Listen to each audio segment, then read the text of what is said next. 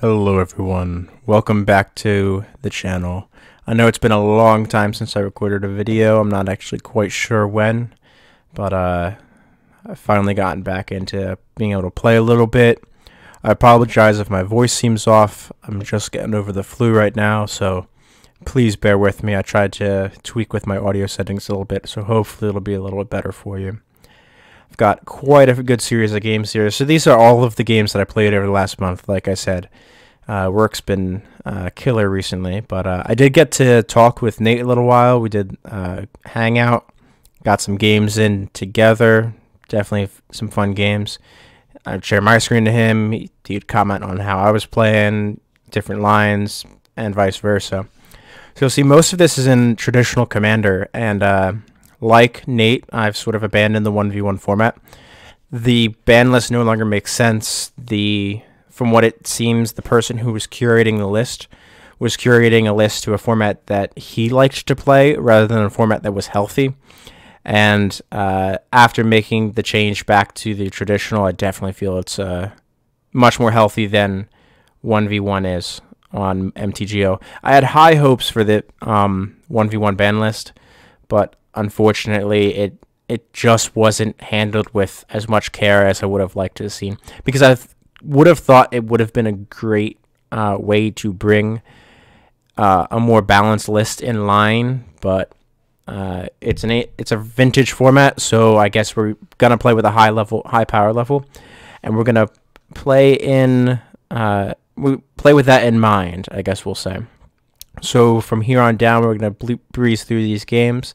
You'll see I have one loss here to Darth Longsaber after two other games. I started to make play mistakes towards the end of that, but we'll get to that when we get there. Definitely some great money games for you. Trying the Nate Project style of recording today, so that of course means we're going to take a look at the deck list first. And if you can't tell by the title already, we're back on Oloro. I know Nate's a big fan of Brea, but Oloro's my go-to control commander. And the reason I think I prefer Oloro over anyone else is there's a fundamental rule that I've always tried to follow when playing Magic. And it's to ask yourself the question, who's the control? In the match, who's the control? It could be two burn decks, one creature burn, one spell burn decks playing against each other. Even though both of them are like blitz, aggro, I want to kill you by turn 4 style decks, one of them has to be the control deck because it will inherently, even if it's by a fraction on average, be slower than the other. And by that same fraction, it will have a slightly better endgame, and it has to play to those odds. So against who I was just talking about, Darth Longsaber, we'll get to it, like I said. Jumping ahead a little bit, he plays Tasigur, and I commented in the chat. We had a great conversation going on about control, and because he was like wondering why he like lost the first two games, it felt like, and I said, you're playing a control deck against a more controlling control deck, and I think that's why I like Oloro. There's very, very few EDH decks that I will sit down figuratively against, and I will not be the control deck in that matchup. This deck is a glacial pace victory. It's going to extract it. Now, it can go quickly with the reservoir. We'll get to the deck in a sec. But by and large, without nuts hands or crazy like turn 2 Jace, turn 3 Kaya style starts, I'm going to want to play the long game because the long game is going to favor me overall. I have big stuff. I have Necro, Yogg-Will, Twist, Dig, Tezzeret, Liliana Vess.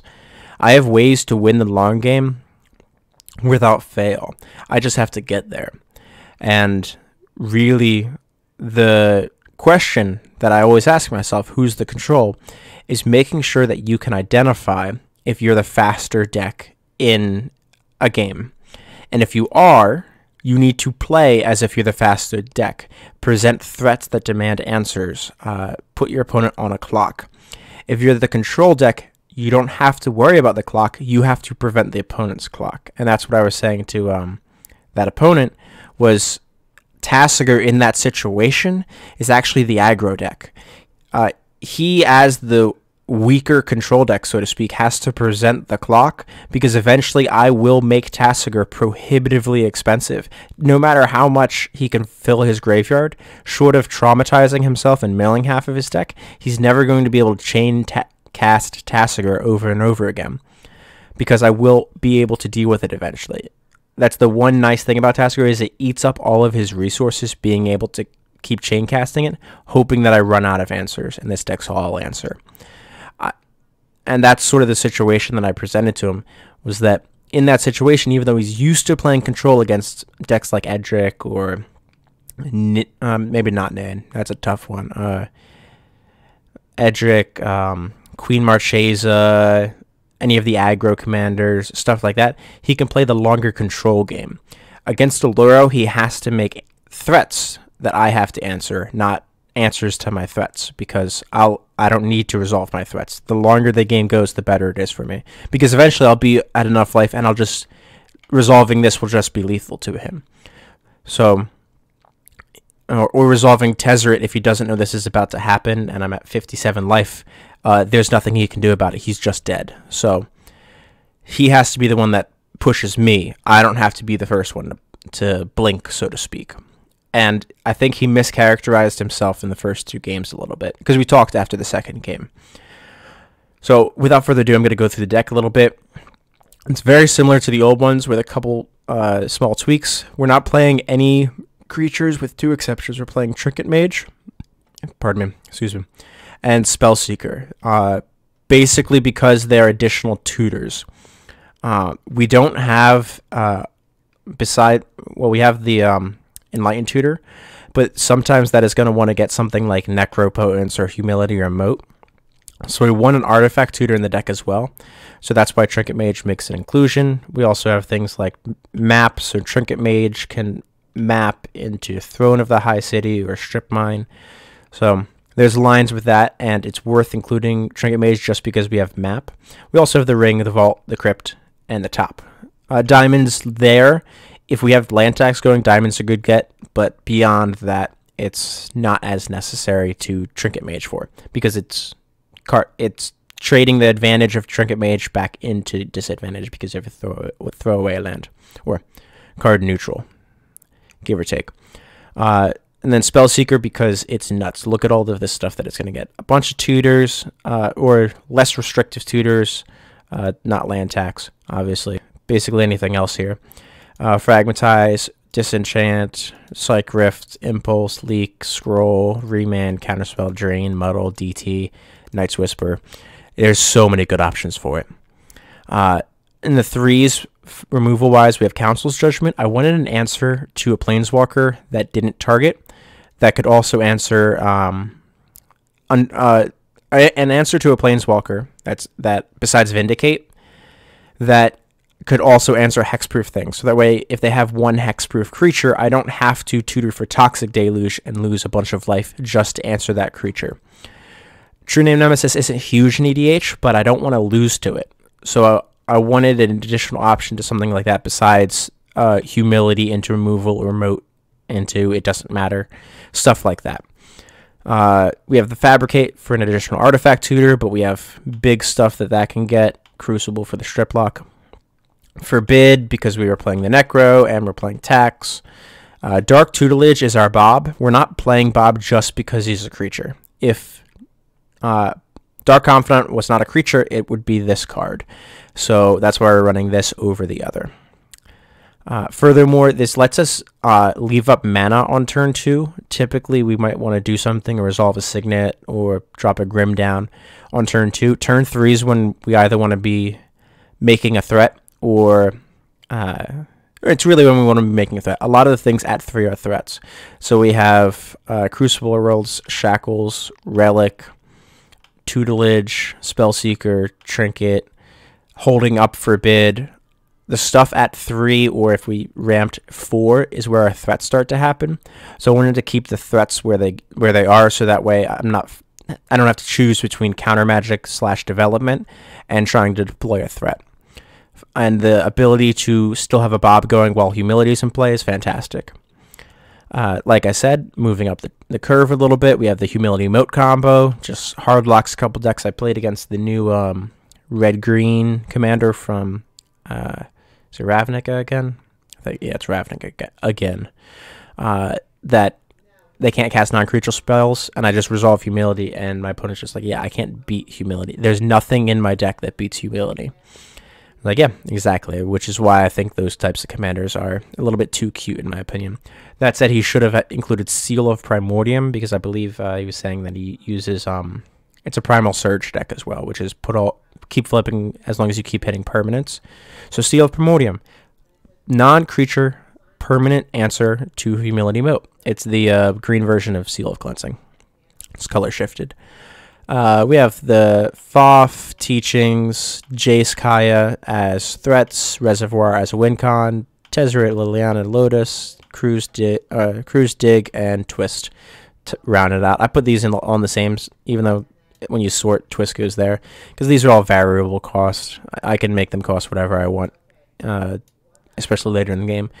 We are playing Winter Orb, even though we're not abusing it quite as much as something like the Brea deck can. We have a ton of mana artifacts, but it also makes the game go long, and that's what we want. If we like land turn 2 Orb, untap, get a mana rock out, turn 4 Moat or something, we're in very, very good shape, or Humility in that situation. Either of those with the Orb in play, we're in solid shape. So without further ado, I'm going to... This is, I believe I changed the deck a little bit in between these games, but this is the most current list. So I haven't checked these games yet to see which ones work, which ones don't, so we'll see. And right now, my Windows is being dumb, so we'll see how it works. So, opening hand, before I jump, yeah, so this still at Skeletal Scrying. I think this was one of the games with, Nate playing against Archangel Avacyn. So this might have been prior to that. So we don't have blue mana, but we see I have two options. So I have turn 1 Duress, turn 2 Strip, or turn 1 Duress, turn 2 Scrying for 1, exiling the Duress, trying to dig into blue mana if I don't hit it. But I felt it was good enough. I have Disruption here, I have Disruption in the Strip Mine, and I have a little bit of draw power, and then any blue mana will totally fix this hand, and I don't even need any white. So because I was only off on one color from the hand, I felt it was comfortable. I'm just going to play, try to keep up with it. So gain some life. Talisman. There, mana problems are solved. We're going to Duress, or we're going to Bug. Oh, there we go. Ooh, come on. I'm going to pause it real quick. So we got Chandra, Fire of Kaladesh, Angelic Overseer, don't even care about. I only have one choice in Deflecting Palm. Not that it's that huge, but it's one less thing I have to worry about in the deck. So the information is more than enough for me. If he had kept Deflecting Palm in hand, that would have been fine. But at least this way we don't get domed by our own Aetherflux Reservoir. That would be embarrassing. Excuse me, having a beverage at the same moment. So I ponder up into Well of Lost Dreams. That'll solve all of my problems because I have 4 mana. Yeah, this isn't in the list anymore, though. Chandra, Fire of Kaladesh. So I believe yeah, I put Jace down here. So I put Jace to tempo him because we're the long game. Tempo's fine. And I want him to keep spending mana just doing Chandra. So we know about Angelic Overseer at this point. I know, maybe Angelic Overseer one other land. But, alright, we're drawing lands like a champ, which is awesome. We're going to take the opportunity to strip him here, and that's good enough. Yeah, I think he was out of lands at that point, which is why we led for the strip line. So this turn was definitely going to be strip, Will of Lost Dreams after the Jace bounce. So we used Jace to tempo, and then we tempoed again so we went down to 1, but we were trying to put him off Chandra. So we double time walked him with Jace, and then we finally got the strip mine on him. Good enough. And once Jace and Will of Lost Dreams is going on, I don't think any deck can come back from that unless they have an answer immediately.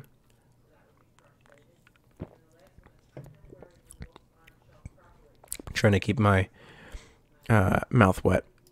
so I can keep talking for you guys and girls. Alright, so we have one land opener, no black mana, but we have Brainstorm and Remand and Top to get there. I think we're going to keep it. Like I said, I'm okay keeping hands that have stuff to cast early and are short one color. I never want to keep a hand that's short 2 colors of the 3-color deck, unless I have really, really good blue cards and the other color is not even present in my hand. So that Grim Monolith changed my line, actually, because my first line was going to go top, peak with top. Grim Monolith is just strictly better, because this means I can go next turn Grim Monolith into any nasty fat thing I draw off the top. Ideal draw here would be something like Tezzeret, because I can use Soul Ring to put down the Talisman, Talisman Fountain for blue, Grim Monolith and Tezzeret, use Monolith, untap Talisman, use Talisman, put down top. Tax is pretty good when I only have one land, throw down the Talisman. I decided to not run out the top here. I want to hold up Remand to Vasa the Sunlit, and I think this was a game while Nate was watching, because we talked about Tuvasa some. And he's like, oh, you got to kill that with Deluge. And it's like, well, it's only the first one. He's like, don't give him any cards. I just got 3. Why do I want to give him any? Because he just spent, my opponent, John Wall 2, just spent their turn putting out something that they're hoping is going to draw them cards. And they're doing that by giving me 3 cards. So I might as well deny them those cards. So it's a good opportunity to Deluge, I guess. And it cost me virtually nothing. It cost me a land because I have this ring advantage. And I'm just going to sit. I'm going to sit on this Remand. Root Maze, pretty good. I'm glad I fetched the previous turn. Now we're going to Brainstorm some of those lands that I land taxed back into the deck. That's why this was such a good draw, because I can tax the lands up, then use Brainstorm to change those lands out for real cards. So I can go get those lands back out of the deck, shuffle, and then draw a Gush off the top instead of one of the lands. And now it's absolute time to throw Oloro down. My opponent has Root Maze in play, so lands and artifacts enter the battlefield tapped. But I believe that actually slows my opponent down more than me at this point, because I'm already ahead of them. This is very, very good when you are on the play on turn 1, because you are inherently ahead. You have one land, they won't get to play. You'll get to play something at 2 mana before they get to play something at 2 mana, so on and so forth. But it slows down development of a deck like mine or Brea. But turn 4, nowhere near as good. This Gush is great, although the lands will come back tapped. It means I can play out these islands safely, and then Gush them back if I want to try to put them back in my deck to tax them back out. So the reason I put out Oloro is I want to start gaining life and using him to leverage advantage, because I have mana and now I need cards. So I 2'd up Scroll Rack to go with this land tax, so that way I can start putting the cards back. I'm going to continuously pay for Rhystic Study. I'm never going to let him have that card if I can avoid it, because now he's just paid 3 mana to tax me. Spellseeker, sure. I believe he gets, yeah, Worldly Tutor. Strange get, in my opinion, for Aura Thief. So he wants my land tax because he's stalled on mana, which I don't decry him for, but I don't think that was the correct get. I think you have to get something like a removal. So I'm going to Scroll Rack all those lands back. And the reason I am is because I have this Gush to put myself back underneath 3 lands, so that way I can fetch them back out. So I'm going to seal off the pause real quick. I'm going to seal off the Rhystic Study there, because I want to try to develop my mana as my advantage as quickly as possible. And I want to set up a turn that I'm able to use Gush to, in theory, if he plays a land on my turn, I can tap, I can use Misty, fetch a basic island, float the mana for Oloro, put Oloro on top of land tax, because I believe this will still trigger, so I can put Oloro on top of the land tax, trigger, fetch out a basic island with Misty, use the mana from one of these to draw a card with Oloro, then use the mana from the other one after. I can Gush the 2 islands back into my hand. He'll be at 4 lands to my 3 lands. Use the second mana to Scroll Rack the 2 lands and anything else from my hand that I don't want back into the deck, and then land tax the lands back into my hand. I believe that's the line that I was looking at here. Forgive me, the game was played a little while ago, so I'm not entirely sure, but I think that's the direction I was going with it. And I'm holding up Remand continuously. Evolutionary Leap, I don't care about that. So now I see the line. He's using Leap to try to set up the Aura Thief. I don't know why he throws away Spellseeker there when he could have used... he gets a Bird of Paradise. When he could have used Spellseeker to block and then sacrifice it to Leap, so he just hit himself for 4 damage, which is insane to me. So we'll see how the game plays out, but I think most of you can tell the writing's on the wall. But he didn't play a land, so whatever my land was, I don't think it works as well. So I decide I'm not going to play the Mana Crypt out yet. I don't need to, even though it'll come in tapped. There's no sense in it. I'm already ahead in mana. This turn, I'm actually going to... No, I'm sorry. I'm 1 short of being able to untap the Monolith. But Kai is going to spell an end because she's going to start eating his hand away. And then after his hand's gone, I'm going to Psych Rift his hand, his board back to his hand and start eating his hand more. Limdol's Vault will... Or I could Psych Rift, End Step, and then upkeep Limdol's Vault into Mind Twist. And then twist the rest of his hand. Twist his board away and leave him with 3 lands to my Oloro and 1, 2, 3, 4, 5, 6, 7, 8, 9, 10, 11, 12 mana and a Planeswalker and 2 cards per turn. And then rack. It's well and truly over at that point. Alright, Vergif. Lose the die roll. That's alright. I like a challenge every now and then. Ooh. Alright, I'm out of date apparently. So I keep an interesting opening hand, but I do have a potential for turn 2 Tezzeret in theory. Or like if my opponent goes turn 2 Soul Ring into 3-drop and I drain it, I could slam Tezzeret on turn 2. It would be pretty cool. I don't think I would drain the ring. That's a really tough call. I might be tempted to. So I draw the command tower again. I'm going to throw away the Heath because Heath will have to fetch a white-blue source for me. I have no interest in fetching the Scrubland because I'm playing against a creature deck, or in theory a creature deck, so I want to maximize my islands or my blue sources because that's going to be my best way to fight them. I also want to make sure I'm getting my black sources because Deluge and my removal is in black.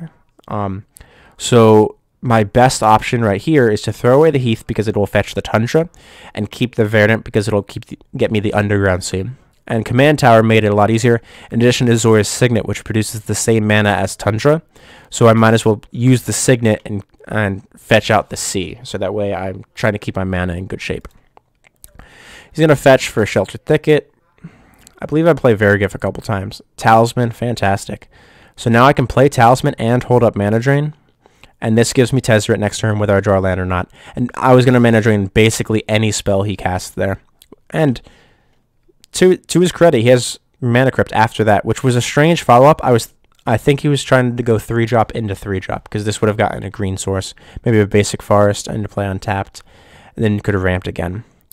So I'm going to go drop Tezzeret down and Clank, Orb, in play. All my lands are untapped. My opponent is going down to... And now my opponent's punished for not playing the Mana Crypt and trying to use it to cast the Wood Elves first. Of course, I get Copy Artifact, pretty solid. So I'm going to make my own Mana Crypt, make a top, and put Oloro down. And the reason I put Oloro here is I'm down to Deluge. Deluge isn't great because Zakama will come down, untap all of his lands, in theory, at one point in the game, and then he'll destroy all my artifacts anyway. So Deluge is a little bit too slow of an answer for Zakama, so I need to find answers. Expedition Map, pretty good answer if I do say so myself. And I think we're bugging out. I used Tezzeret to get the top in case you didn't see that.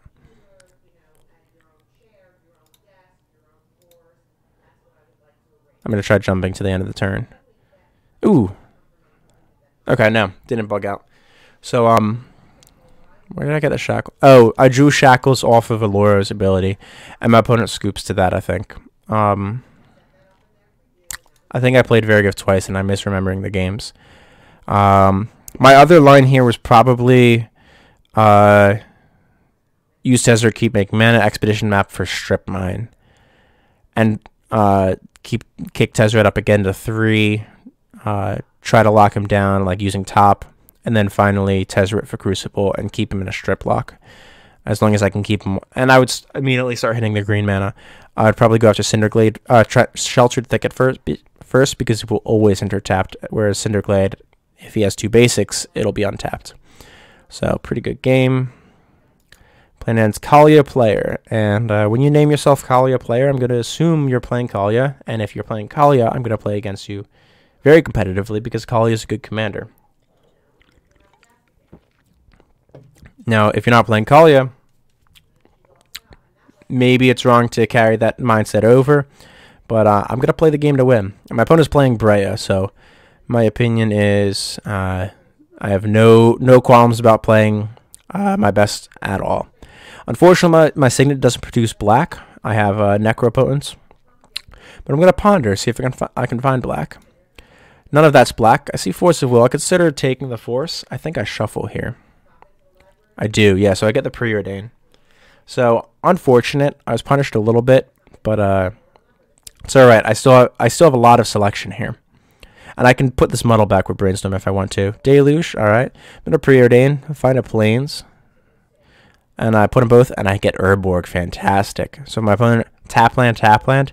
I'm absolutely going to try to slam Necropotence on them. Clank. I think at that point the game is just over. I don't think they can.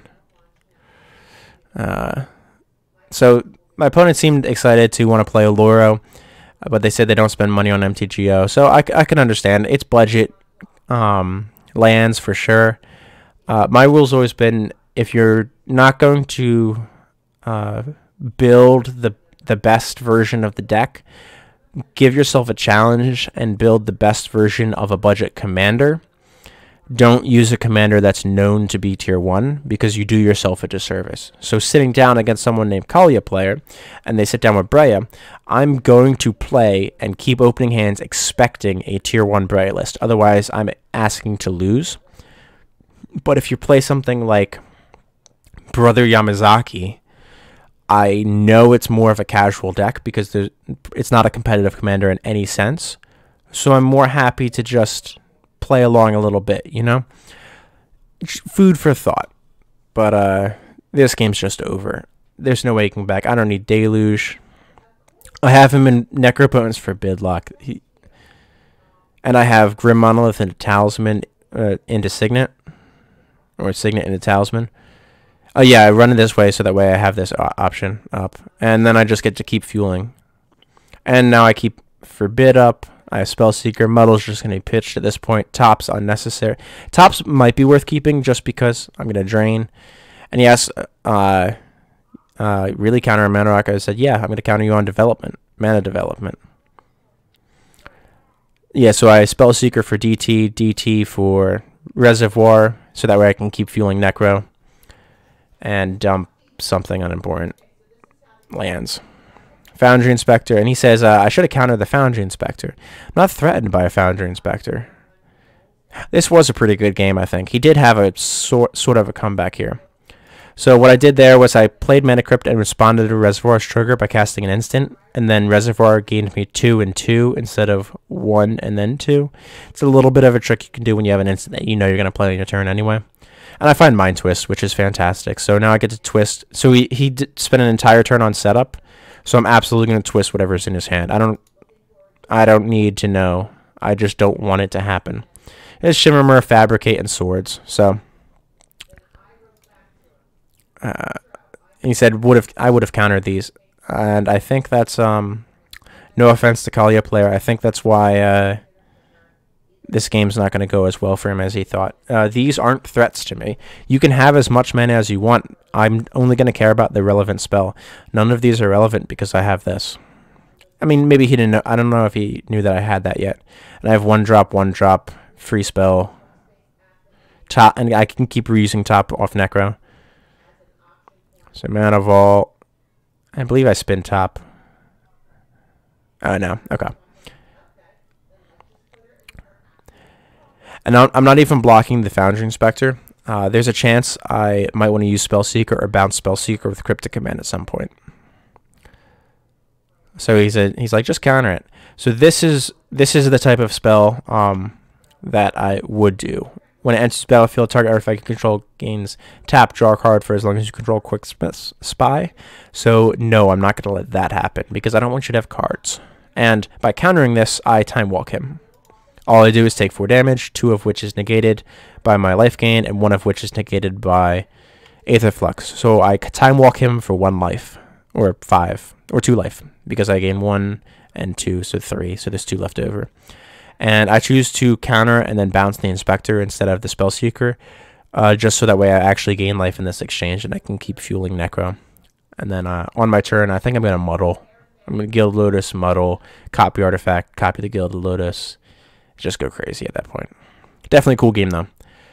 And he said, yeah, Degenerate. I said, and sometimes you just got to bite your tongue against the player. Like, look, if you want to...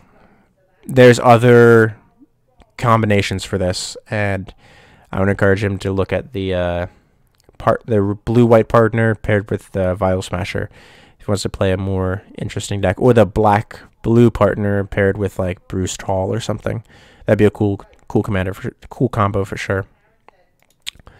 Better Left Undead. I believe Nate's played this guy a couple times. I always forget to click play. My apologies.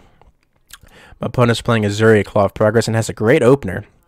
Soul Ring into Thought Vessel off a not unwastable land. Very cool. I do get to turn 1 land tax, so well, let's not ramp. It will catch me up. My opponent, because they don't have their green mana and both of their rocks produce colorless, they sort of, I think, are forced to play into it because this is their advantage. If they let, and I think this is actually one of those moments to play into land tax. He is absolutely not at the control deck. He has to present me with a threat. And he's doing the exact correct thing of, I'm going to get the cards.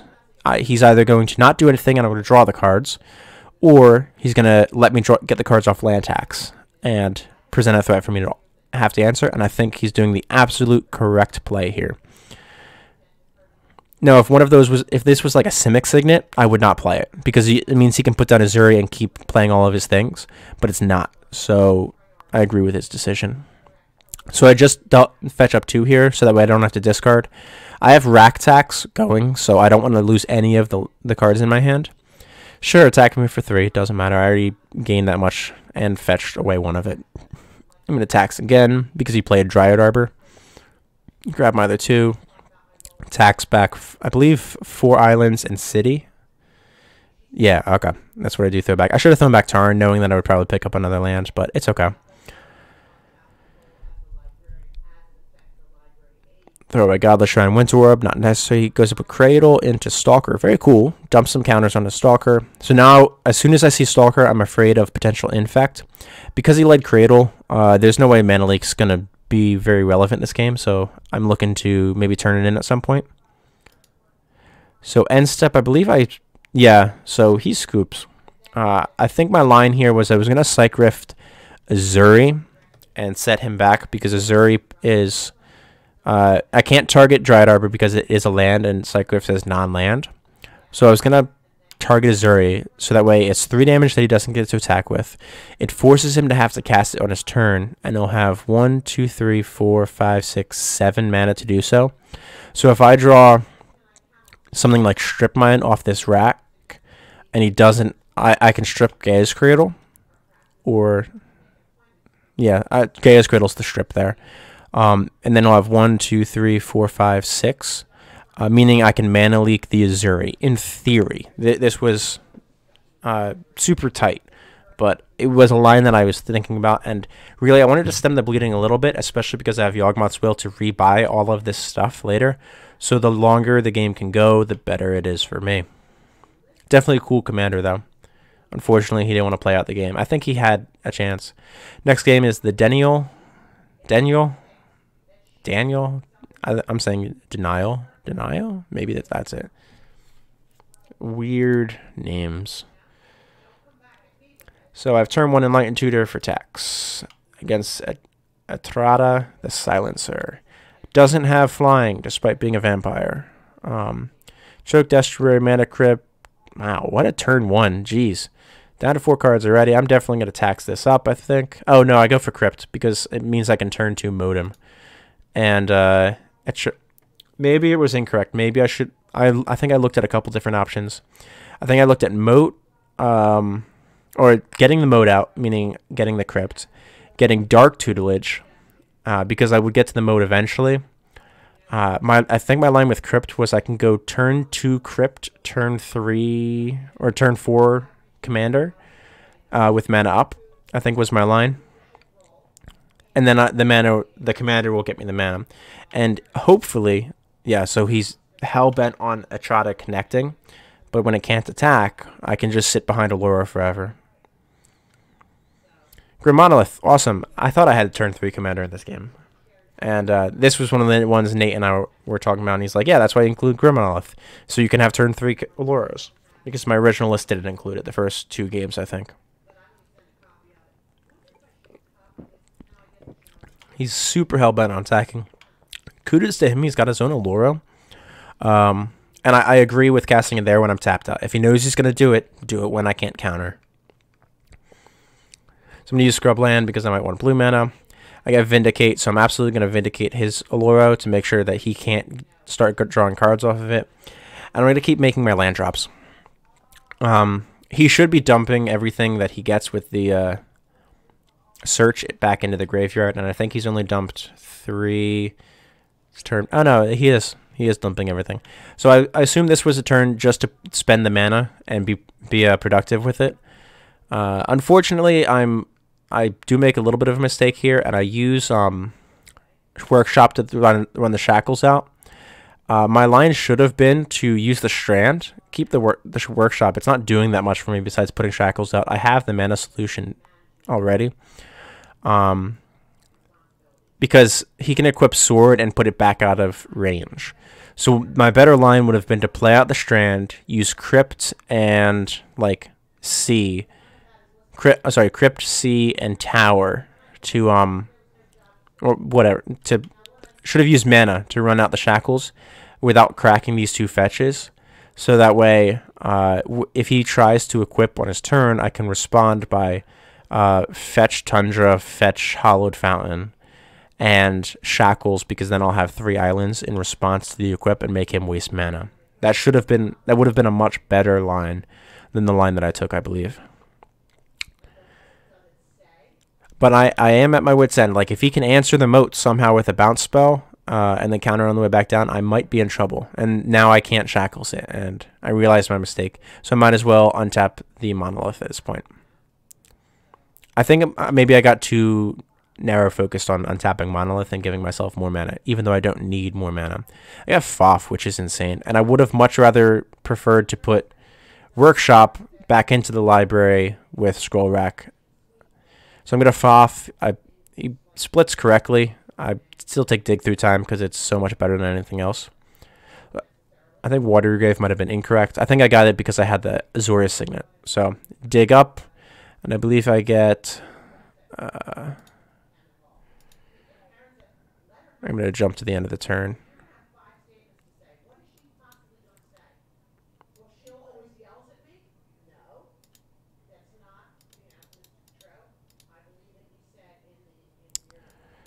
Dig's so weird in the replays.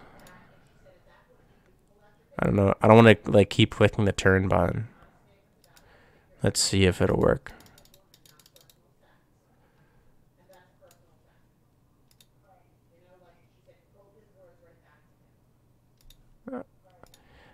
Please don't bug. We were doing so well.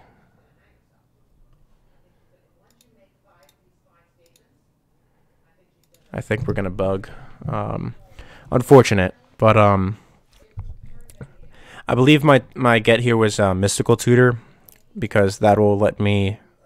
Mystical Tutor will allow me to tutor for Mind Twist and take him out of answers if I want to, or I can hold up Counter Magic. And I think my line here was to get Forbid, because Oloro is going to feed me 2 cards per turn, so I can use Oloro plus Draw Step to hold up a Forbid lock on my opponent. And in theory, I can Forbid twice in a turn, once with buyback, once as the regular cast, and give it up. And then once I get a card that'll give me more card advantage, that's when I can start crediting him out. But it'll put him in a lock for the foreseeable future. Copy artifact is, I believe, an additional Vidalcan Shackles here. It's possible I should have gotten Spellseeker, because then that'll get me Demonic Tutor, and that'll get me anything else I need. So maybe that would have been a better line. But definitely a good game. I think the moat play, trying to rush the moat, was probably premature.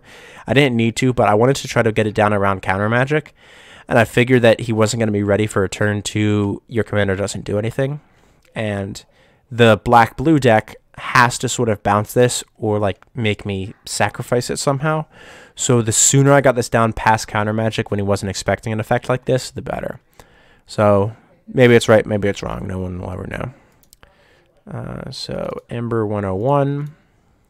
We have a couple games against 2 opponents in a row. It was fun. My opponent's on Momir Vig, Simic Visionary. Definitely a commander I respect. And I'm all down to 5 here, which was, I think, one of the lowest hands I go. And I get a decent start.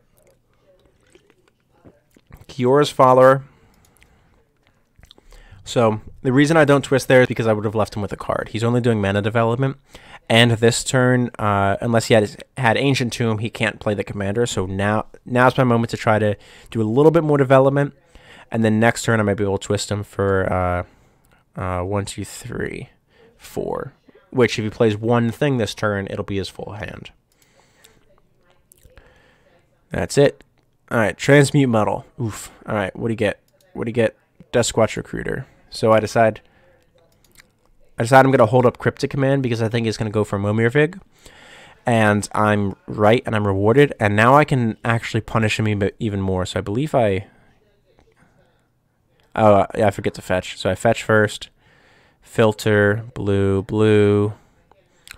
Counter, draw into Fabricate. Mox Time is decent. Now I can twist his hand. All 5 cards, including the thing he spent one of his turns muddling for. And lock the game up. And so we had Vorinclex, Cloud of Fairies, Azami, and Ghost Quarter, Duskwatch. So definitely scary, especially because Azami could have come down on his turn if I hadn't, because I had no counter magic left, and I burned counter magic on Momir. Azami could have put the screws to me pretty quick because she would have drawn a card every turn, and Kiora's Follower would start untapping it every turn. Fortunately, it's not a wizard, but that would have been a very scary card. I think my immediate line would have been to 1, 2, 3, Fabricate for Shackles. Hopefully, if we draw a land, play out a non-island, I can play out the... Well, I have the 1, and Zombie's a 0. So I could play out the island. The issue is Kiora's Follower untaps Shackles, so it's not as good as we would have liked. But what we can play is the game of him never getting to use Azami and I never getting to use Azami at the cost of 2 of my mana per turn. Not the best line that I want to take. So definitely glad I had the Mind Twist there. On the next one, Krondor 2. I got 2 games against Krondor. He wanted a rematch after the first one. Krondor is playing Edric, Spymaster of Trust. I open Tabernacle hand. Fantastic. Krondor. Good luck, have fun. Birdie. Alright, sounds good. So, I decide I'm going to hold up Mana Drain here. I don't need Tabernacle yet. I don't want to show Tabernacle yet. He goes for Phantom Warrior. I think I was going to drain anything at this point, because any 3-drop, because it lets me go turn to Liliana. And he doesn't even let me do that. And the reason I wanted to do it that way is because this means I can play Tabernacle, tax his bird, put him back to basically 2 mana, 3 mana on his turn, so I get pseudo Time Walk with the Tabernacle and resolve Liliana. And I think I was going to tutor for Toxic Deluge immediately, so that way I have it in the back for whenever I need, and then I would start hitting the hand. Definitely cool opening hand. Definitely the right opening hand against something like Edric. I'm so glad Leovold isn't legal in this format. They could have worded him even slightly differently, and he wouldn't have been anywhere near as oppressive. Oh, and Krondor joins my game that I hosted and then quits. So that's fine. He was on the same deck, and I had a I think keepable opening hand. Definitely not as good, but I did have, in theory, Enlightened Tutor Moat. I probably would have Enlightened Tutored Humility, because I think that would have been a better line. So turn 1 Enlightened Tutor or Mana Crypt. I think Humility's better. Turn 2 hold up. Probably resolve Signet. Turn 3 use Signet, make another Signet, resolve Tax, or hold up Counterspell and try to get the Humility past any counter magic. So definitely would have been a good game, I think. Definitely, he would have had a much better chance in that game against that hand than my initial one. Crytac. Let's see what you got. I'm remembering all these games as I go. Chromium the Mutable. So new Chromium, can't be countered Flash. Cool control finisher. Not as good as my control. And I think that's the mistake that... And this is definitely like a newer card EDH deck. And I think it was risky. So I get to do Tithe Trick on my opponent's turn. In response to that, I think, or I can hold up Disenchant. This, and he plays Bounce Land, so I'm going to Tithe Trick in response while he has 2 lands before he bounces one of them. And I get hosed. I'm going to get the Watery Grave because I fetched, so I have blue-white, blue-black, white-black, and white-blue again. I don't have a lot of black in my hand, and I want to make sure I can, even through something like a Strip Mine, get to something like Humility, because that's my way out of dealing with Chromium, ever.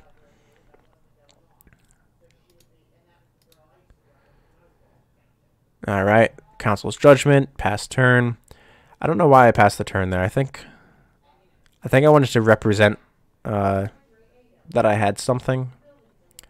No, he just scoops. Okay. Oh, it was the end of my turn, I think. Not sure.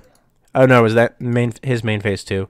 I think he realized when he didn't draw anything else, maybe that was it. I think he won another game, though. I think the other game was worse for him, actually. I think I get a Strip Mine draw in this one. So when the dice roll, I get a hand of 6 instead of a hand of 5. I see the Signet, and I believe I put that on top, which is why I don't fetch immediately. Even though fetch could put me on Mana Drain, I want the Signet because it's going to give me turn 3 Kaya. So pull up a Tundra. He fetched up Sword of the Animus, goes for Invisible Stalker. Good line. Oh, what? Oh, I'm holding up Mana Drain plus Map here. And then he bounces that. So as soon as he plays Bounce Land, yeah, Strip Mine draw. I thought so. As soon as he plays a Bounce Land and I float my mana in response, I'm like, all right. And this was entirely a mistake on my opponent because I had mana floating. If he knows I'm going to crack Map with that mana floating, in theory, because there's no blue mana left, and I can't target Stalker with any removal, it would have been in his absolute best interest to go to main phase 2, make me crack the Map. I think my best get, the land I probably would have gotten there would have been maybe even the Command Tower, just to make sure my color fixing is good.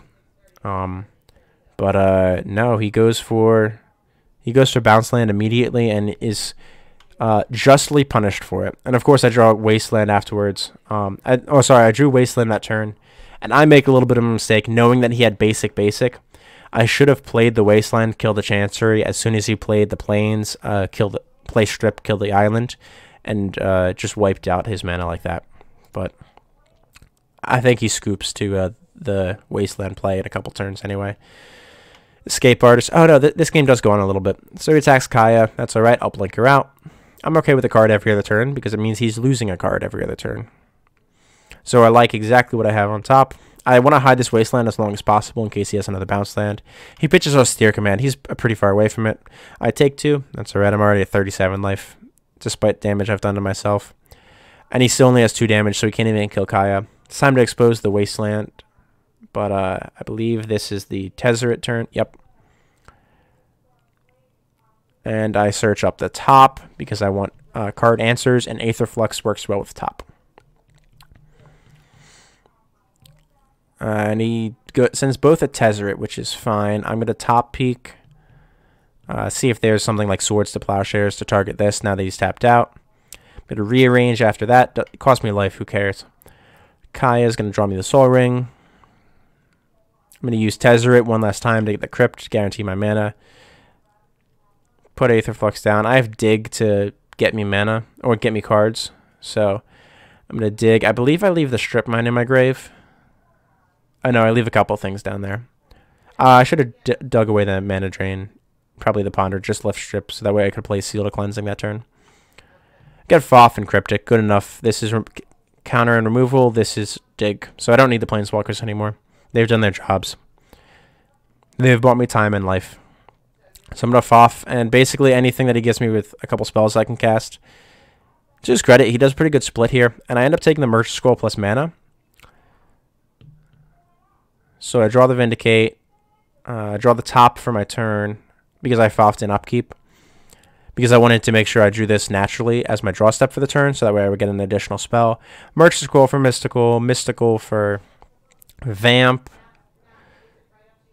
No, Mystical for Night's Whisper. Night's Whisper the top back into my hand. Play the top again, and that's enough to kill him. GG's. So, it's pretty cool how this deck sort of just functions normally while Aetherflux is in play.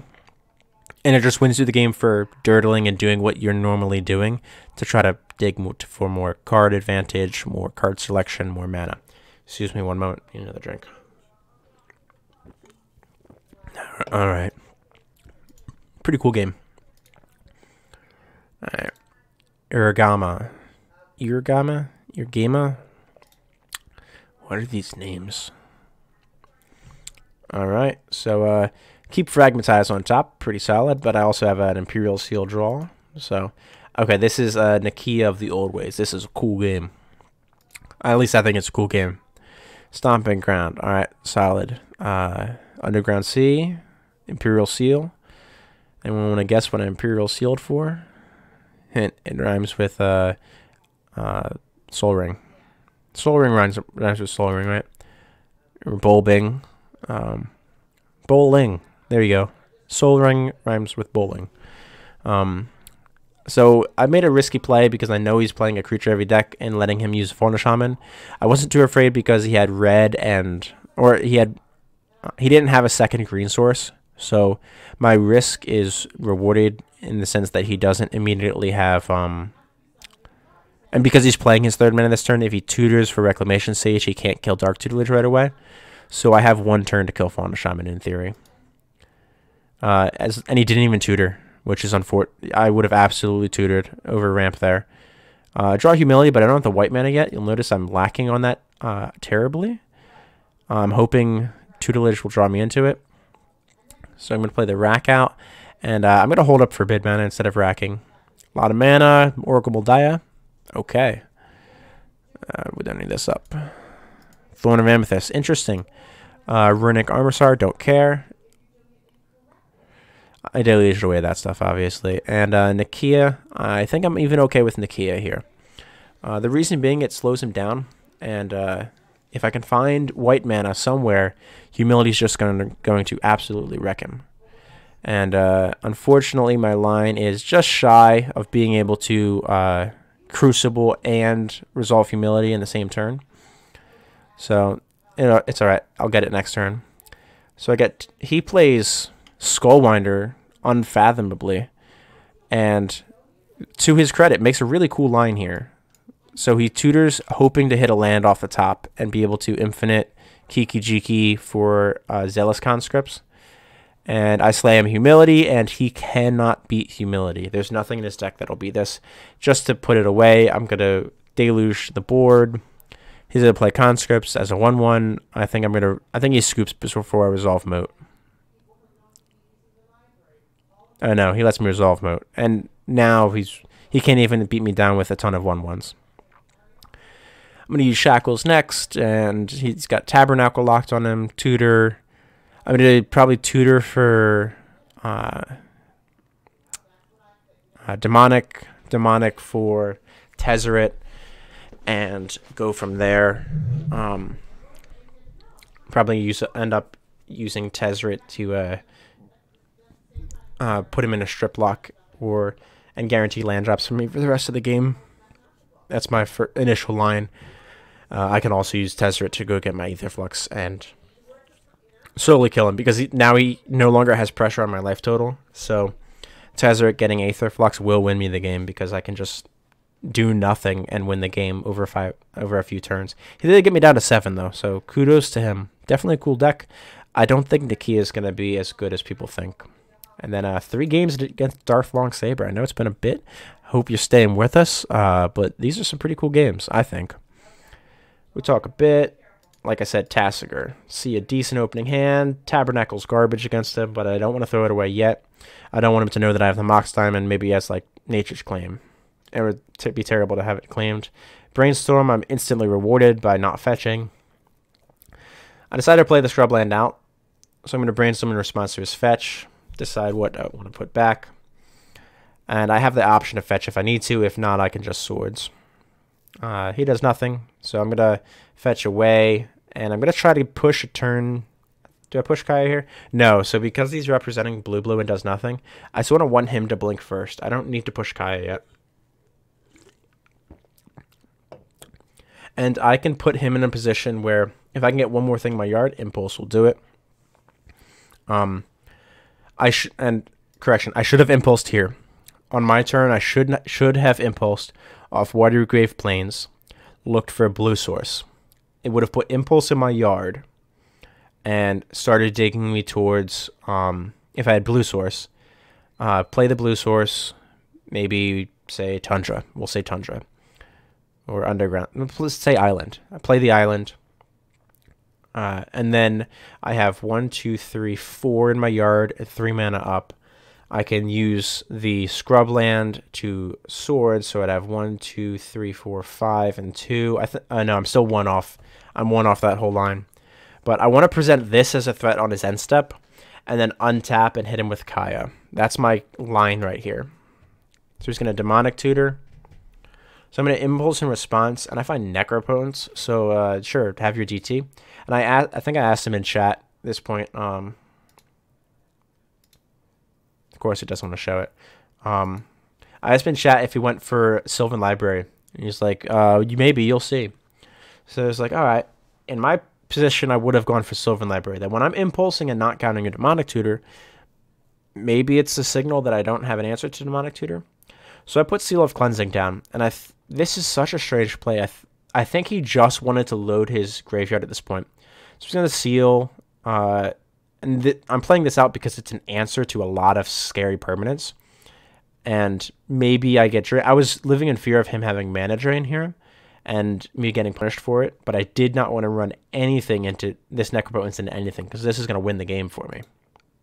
Like, he can have a Sylvan Library if I can have the Necropotence. So I'm going to pay the 1, keep the diamond up, and Seal's going to hit. Awesome. And obviously I'm going to hold Swords up. I'm slowly stocking in the yard for this dig. So he's going to strip my blue source, punishing me. But at least I didn't leave that as the only one open. And then he inexorably digs. So, and this strikes me as so odd. So he delves away all of his yard, keeping 3 mana open, and I Swords Tasker, and he doesn't try to stop it when he left all this mana open. This isn't a Tassiger activation. There's no black mana here. So it was a strange play. Get the Ancient Tomb, so that's pretty solid for my line here. And it means I'm going to push Kaya. Because I was able to hit Tasker without punish, so I'm going to immediately use Kaya, and he shows why he left the 3 mana open and gave up the Strip Mine and the Demonic Tutor. I don't think I would have ever delved away, at the very least, Demonic Tutor.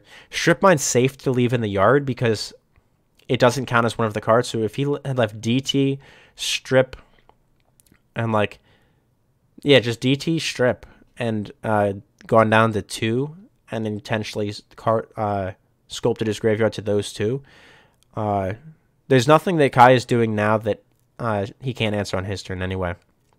And he would have had these for later down the road. I don't think that would have been much better for him. But Kaya eats 1 card. He throws away Necropotence. And this is when I think that's what he tutored for. Excuse me. Yeah, like I said, still getting over being sick. So this tutor, I think he DT'd for Necropotence. And then realized he has no black mana. So throws it away. Even though, if he draws something like Urborg, He can play Necro. I'll kill it with Seal, but he'll at least be able to draw a new hand off of it. My correct line is actually kill it in my upkeep or after his cleanup step, so that way all of the cards go to exile that he discards at the end of his turn.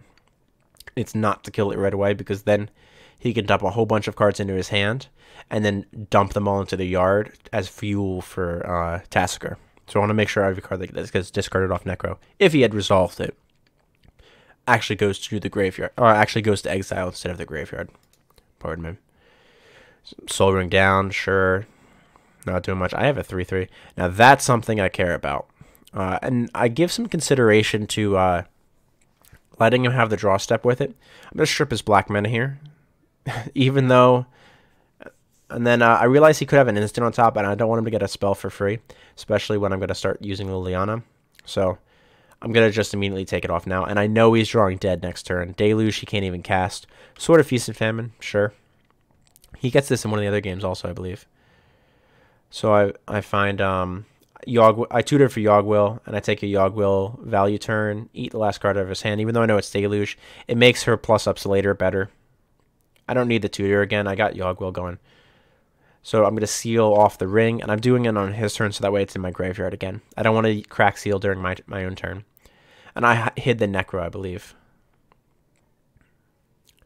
So we're going to Necro up some cards, and he's going to scoop to Necropotence. So pretty good game, though. Pretty good game. He had me on the ropes, I think, a little bit, in the sense that he'd stripped me off the blue mana, but he just couldn't follow up quick enough with Necro or Future Sight to really make it work. And that Seal of Cleansing did work that game. It kept him from probably playing the Future Sight with a sword out too early. Although in that situation, he should have played the sword out early. I don't think he had it yet. Right, yeah, he was empty-handed when I took the Deluge out. So he top decked that. Or, sorry, top deck that in that line. So definitely a cool game. Definitely a cool game. And Liliana's just going to take over the game because I get tutors every turn. All right, game 2.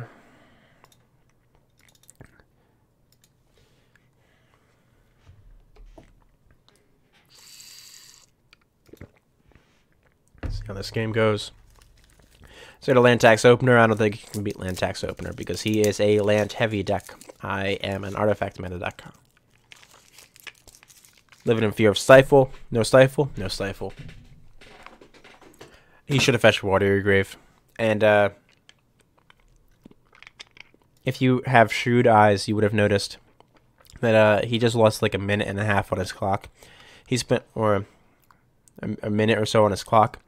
All that time was thinking about land tax, basically. Everything else up to that point he had played quickly. Even in the prior game, it looked like it took us some great pains to decide whether or not to allow me to have land tax. And I think he made the wrong decision. So I got Forbid. Great. Ancient Tomb to push out a Talisman. That means 1, 2, 3, 4. If he plays land. Oh, strip. All right, nice. Well played. I still get tax, though. Felwar Stone. I like it. I can dig it. So I'm going to dig up, I think, one. I don't tax that turn. Because I don't want to discard. I have 2 cards left, and I know he needs more mana to operate his deck. He needs at least 4 for Tassiger to be able to work. So now I'm going to forbid, dump land. Yeah, I should have dumped the Heath, I think, in case they had Brainstorm to Brainstorm tax combo. But I have 2 more. But it would have been nice to be able to have 3 in the deck to be able to tax racking.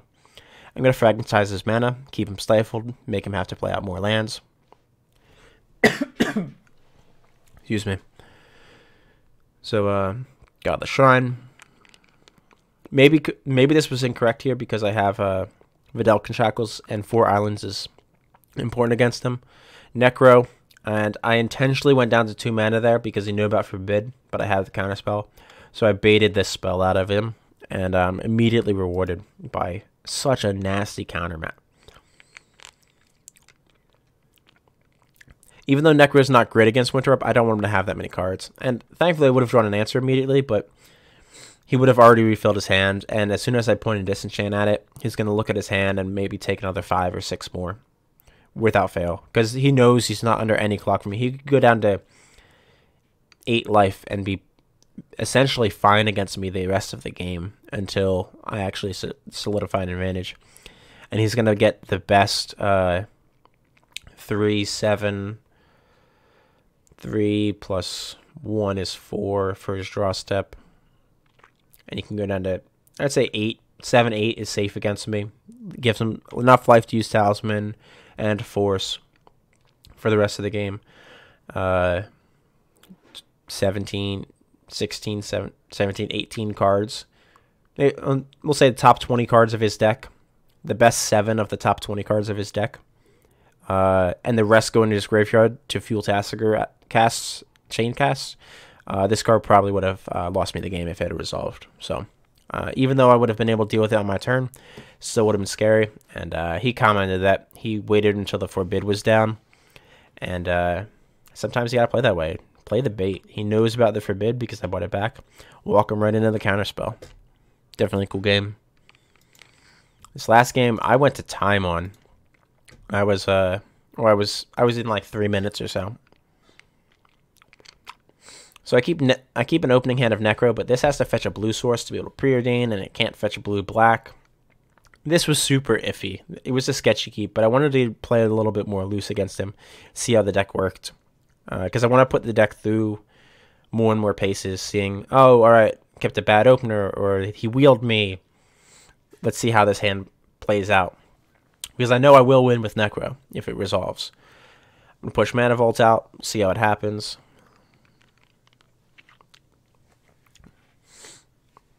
So he goes to main 2, and he revokes my Mana Vault. So right, I'll be able to get it back later. He's going to seal for something.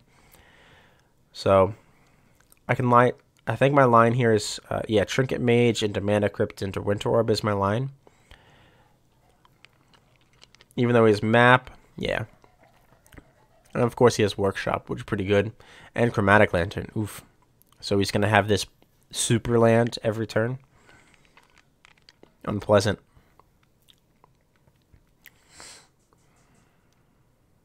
Seal of Cleansing, fantastic. So I can answer Revoker. Unfortunately, oh, Drain, damn. Okay. And I gave him mana, but he only has 1 card. So he's probably just going to do a Tasker on his turn, right? What's he leave in the yard? I think he leaves nothing. Yeah. And Sword, but he can't equip this turn, so there's that. So, unfortunately, I'm forced into a really rough line here. So if I draw land, I might be alright. Because it means I can push Tezzeret out. And start using Tezzeret to gain advantage. If I don't draw land, I think my line here has to be use C and Crypt to Yogg-Will back the Strand. Use Strand and Strand to fetch Scrubland because I want a second black source. Or I would use Mesa because Strand's better in the yard if I get Crucible. To fetch Scrubland and then Seal of Cleansing, getting rid of Revoker. So that way the following turn, any blue land puts me on Tezzeret. Off land, my untapped land, my draw step, and the Mana Vault. I think that might have been my better line here. I'm not quite sure. It's a tough call here.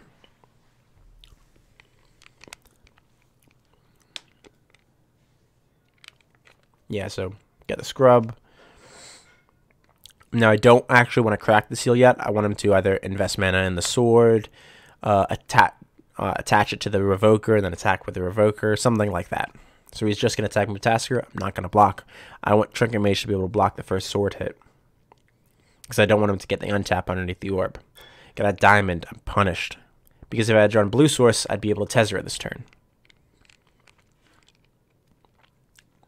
Cracks the map. Gets Ancient Tomb. Alright, that's another super land with the Lantern in play. And now I'm looking at that Lantern as, I should probably kill this. Maybe I should have. Maybe I should have killed the Lantern sooner, cut him off colored mana. That might have been correct. Thinking back, it probably was. But I don't think I can go anywhere else after that. So I'm just hoping to draw any land at this point. I'm untapping my black sources to try to be able to put Necro down. Gets a Bayou, goes for the equip. And this is my line here. And I decide my better line right here is, let me pause. Tell me if you see it. So I'm going to Mystical Teachings for Psych Rift. I wanted to pause while the deck was open. See if you guys could guess. So I'm going to Mystical for a Psych Rift. And the reason I'm doing this is on my turn, if I draw any land, I'll pitch the land to Mox Diamond.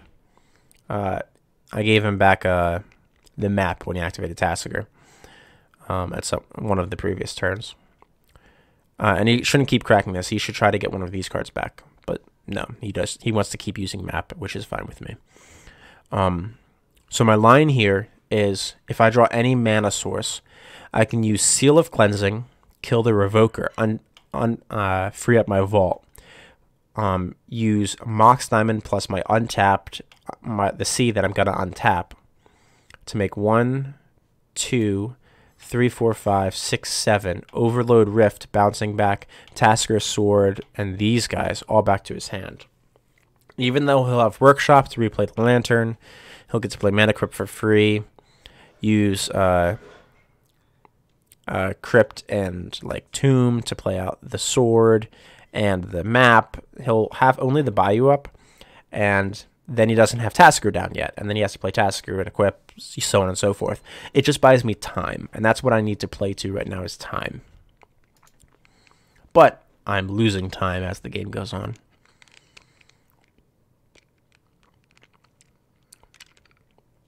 Draw Force of Will. That is not a mana source, and I'm just punished bit by bit as this game went on. It's alright. And he decays that. I think about it for a second, I'm like, alright, decay. This gives me the Psych Rift line, if I want it. Wasteland, my blue source. Alright, cool. So do I bounce? I think about it. I'm going to bounce Tasker. I'm going to take the tempo hit. Because I can force Tasker on the way back down, hopefully delves away cards. If I want to. And I have Cruise to refill, so maybe Cruise is good enough. He keeps the decay there wisely. So I'm going to force this as the tempo play. And he has 1, 2, 3, 4, 5, 6, 7. Tasker again. 8. He gets rid of the decay because he had to, which is fine with me. All right, so I have Tithe, finally mana. Unfortunately, I'm still 1 black mana short, but then I have this, and was mine. So I think so I flashbacked Mystical Teachings for Swords to Plowshares and Swords to his commander again. I don't want to take a hit from the sword ever. And if I get a hit from the sword in, I might not be able to keep the fuel going. I think a better line there would have been to Necro, but this way I'm holding up Disenchant. And I also should have disenchanted the Lantern at this point also, because the Lantern is producing him 1, 2 mana towards Tasigur. So killing the Lantern kills 2 mana, or killing Mana Crypt kills 2 mana. But this also means this doesn't cost him life. It makes this a super land. So this is the better kill here, and I should have done it immediately. And I probably would have, thinking back, if I had killed this, let's see how much mana he spends. So he spends 1 card in the... Yeah, alright, so he has 1 floating. So we had 1, 2, 3, 4, 5, 6, 7, 8, 9, 10 mana. And 2.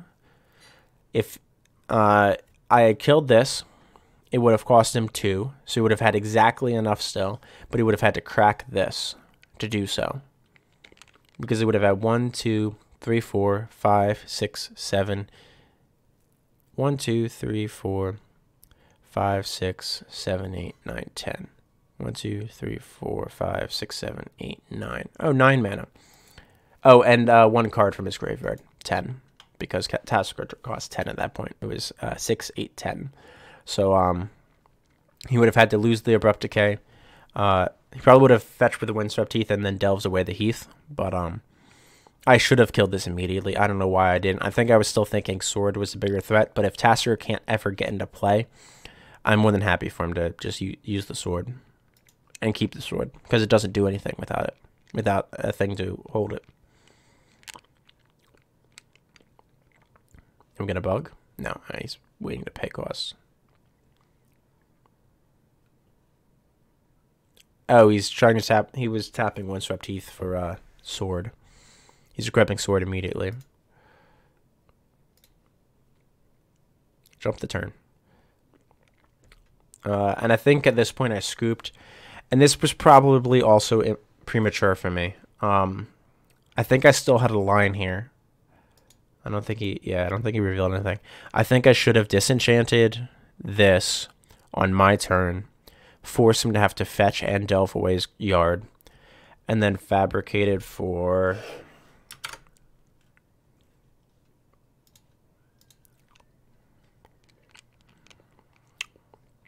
probably Shackles or Crucible. Maybe Gilded Lotus. Maybe fabricate for Lotus. Lotus into Necro, except that I'm going to get hit from Tasker. Necro myself down to like 2 or something. And let the game go from... Like, Necro myself down to enough to be able to take a full hit. And see where it goes from there. Might have been a better line for me. Oh well. Game was good. Ooh. There we go. Cool games against Dolph Longsaber. If you're watching, definitely enjoy playing them. Last couple games, guys. Mull down to 5 against another Tasker deck. Hilariously, basic land. I have Humility against him, so I'm not terribly afraid. I don't want to crack this Brainstorm yet, but I will if I need to. Get Psych Rifts. So, he just scoops. Alright, Luda. That's fine. Some people just don't like playing Magic. War Scarred Goblin. These were my most recent games, I think, the other night. Gonti, Lord of Luxury. Another game that's easily shut down by something like Winter Orb or Humility or Moat. Especially Humility, because it means Gonti can't trigger. So I fetch for, I think, Mana Crypt here. Yeah, Mana Crypt. Because Mana Crypt lets me pull out Fell Wizard and hold up Counterspell. And I didn't want a Demonic Tutor yet. I'll Demonic Tutor on my next turn. Soul Ring, sure. I'm going to counter that. Deny him the mana. And he scoops to counter on his mana development. So many people keep hands because they have Soul Ring in it. And because, oh, look, I can put my commander out on turn 2. Because I have Ebon Stronghold into turn 2 Gonti. That'll be good, right? But it's not terribly good because you just have to fold to something like this. I mean, little does you know, I'm going to, on my turn, probably Demonic Tutor for, what's the get here?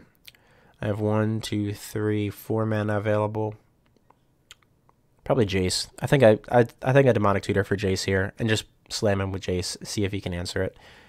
Could also be Humility, because there's no way the black deck can answer Humility ever, so it takes away most of his win conditions. And then last game against Relastra. Nice. It has last. My opponent has last in their username. Very cool. Let's see what we got. Opening hand. Down to 5 again. All right. Virtus the Veiled. Cool commander. I asked him why he didn't want to use the partner. And he said he didn't want to splash green. He wants to play mono black. I can respect it. Mono black's fun. So, cool game. For sure. Get Key to the City down. Cool. Maybe he's playing a little bit of Reanimate or Sub-Theme. Other than that, maybe it's just to help Virtus the Veiled hit. So I'm just going to try to push out mana as quickly as possible. He's a black deck. I don't need this Dark Tutelage ever. So I'm going to throw this away to my first Necro discard probably. And I think this is why I like this game so much and why I chose to record after this one and take time, was because I'm sitting and I'm thinking, how much damage can I take from Virtus the Veiled and still be comfortable? Maybe still take one more hit and not be dead. This is my line of thought right here, because I have to plan out basically the rest of my turns in the next 2 turns, based off what I get off this Necro and the next one. Now I know I have one card I'm going to throw away, so I have 1, 2 cards in hand that I'm going to keep.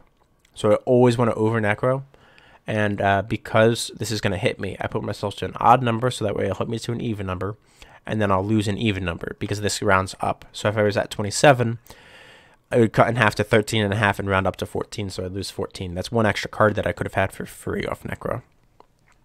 And that's if somehow he prevents me from activating Necro on his turn somehow. I don't know, but always play around stuff you're not sure about. I mean, you can be sure. It's a black deck. There's nothing he can do at instant speed that's going to prevent me from activating Necro in response. I dump a bunch of hot garbage. I find Aether Flux Reservoir. This will fuel me for the rest of the game. Dark Ritual. Whoa, scary. As soon as I saw this, I was like, he's about to cast Hatred on me. I'm going to lose the game immediately. And I deserve it. Oh, man. I was so afraid I was about to be commander damaged out of the game. But he uses the push out sword of Fire and Ice and equip, which is a good use of it. Because it is card disadvantage, but the sword recoups that. So I can get behind this line of his. It's still an odd amount. I also let him know he stacks these backwards. He should put the sword hit underneath Virtus, so that way it effectively deals 4 damage to my original life total instead of 2 damage. This way it actually deals 1 damage to my final life total rather than 2 damage. So I'm going to Necro a couple times in response. And I won't get these at the end of his turn. They'll be at my next turn. But I'm thinking how many cards I'm going to spend on my turn. Before I lose the life, I want to use it. Because otherwise I'm paying essentially double down the road. So we're going to think about the sword. Make sure I don't lose the game to that. Definitely don't need that treasure cruise yet. I'm going to bide some time by swordsing that. I'm going to Necro up some.